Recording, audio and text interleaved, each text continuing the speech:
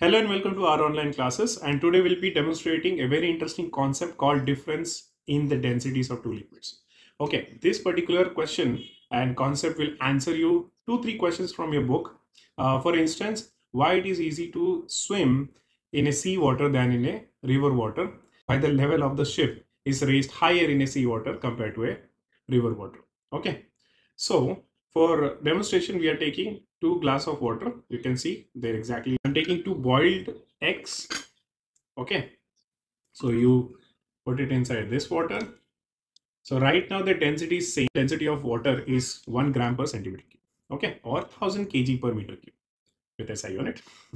Okay. So now they are both sinking. As you can see, they're exactly at the level. So for instance, let's imagine this is the seawater. Now, what does the seawater has that a river water doesn't? Salts. Okay, so we will mix the salt in this one.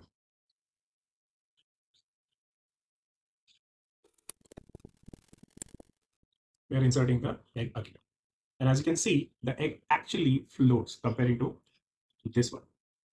And that explains that when you add mass to a liquid, its density changes. And that's the difference between a seawater and the river in general. Okay. Thanks for watching. And if you like this video and if you think by experiment, please subscribe to the channel. Thank you. Bye.